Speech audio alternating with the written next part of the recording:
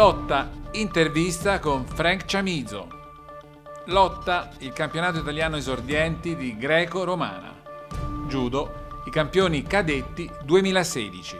Ben trovati con FIJLKAM News. Partiamo subito con le parole di Chamizo, neocampione europeo e atleta di punta della nazionale, che nel biennio 2015-2016 ha vinto tutto quello che c'era da vincere. Prossimo obiettivo, i Giochi Olimpici. Ascoltiamolo. Penso di arrivare al massimo arrivo e sono tranquillo e rilassato. Mi sto allenando qua a Ostia, anche con compagnia degli italiani. Stiamo facendo un lavoro tutti insieme, molto uniti, e penso che possa arrivare a buon fine tutto questo lavoro che stiamo facendo insieme. Vediamo se riusciamo a ottenere il meglio. Penso di sì.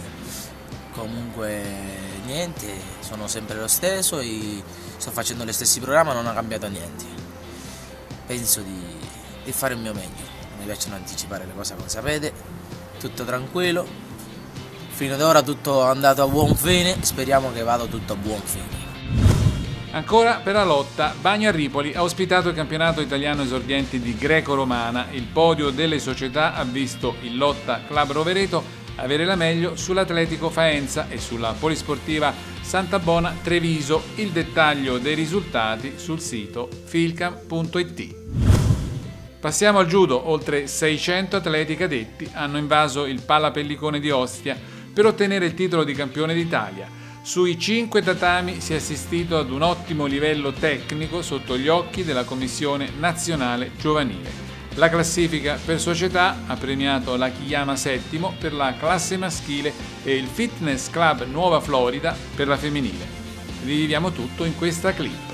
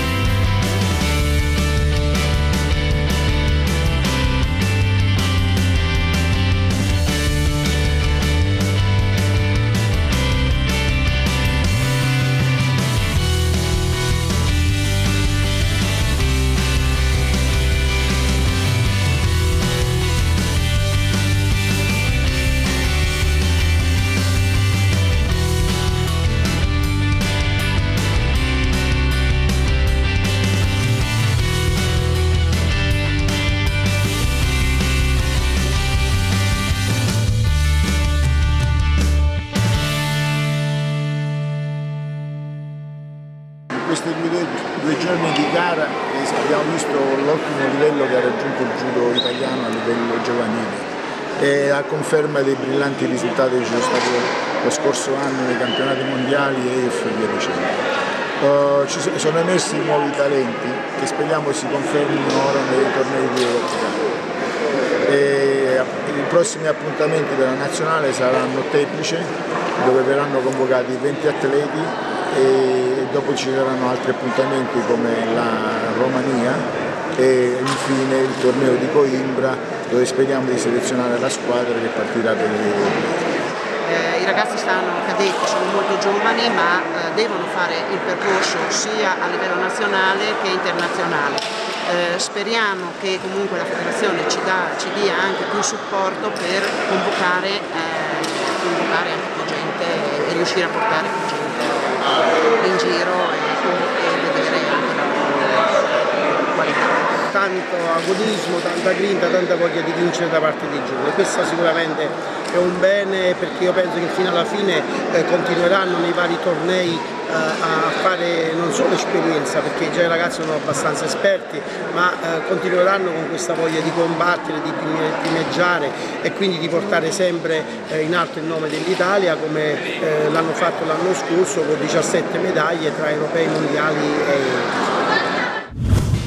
Passiamo ai prossimi appuntamenti per il karate. Da giovedì a domenica andrà in scena a Las Vegas lo USA Karate Open, mentre per il judo si gareggerà in Georgia nel Grand Prix di Tbilisi.